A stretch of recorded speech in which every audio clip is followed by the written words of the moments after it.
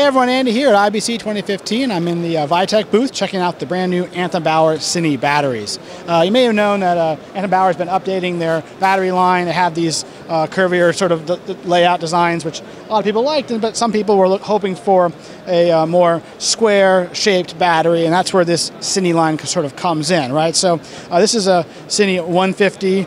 This is a CINE 90, and you can see they're the same actual shape, the 150s and the 90s. And they're designed to be square and small profile, and this will just be easy to stack and to place. Basically, they listened to the response to the other battery designs and said, for our CINE customers, we want a nice, simple, square shape, and this is what this battery is. So it has a sort of carbon fiber shell, as you can see here, a gauge on the front, has a P-tap, and versus the a P-tap here, and versus the other batteries, it's actually a higher amperage output as well. So these are really purposely designed for the CINE business. The flat surfaces are great for mounting accessories. Put some Velcro on there, stick on an accessory, which we often do with the battery as well. So it's a nice option. Oh, and by the way, comes in gold mount and V-lock. So both options are there.